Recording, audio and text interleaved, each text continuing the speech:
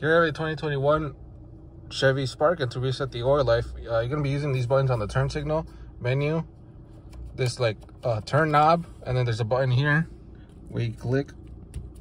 All right, so first of all, you're going to press menu, and there's the oil life. If it's not at the oil life, you can use this to move it around. There's different options like tire pressures and stuff, but that's the oil life. And then you're going to hold this button, and you're going to hear a beep. So keep holding it, and you hear that beep, and that means the oil life is reset. And that's it.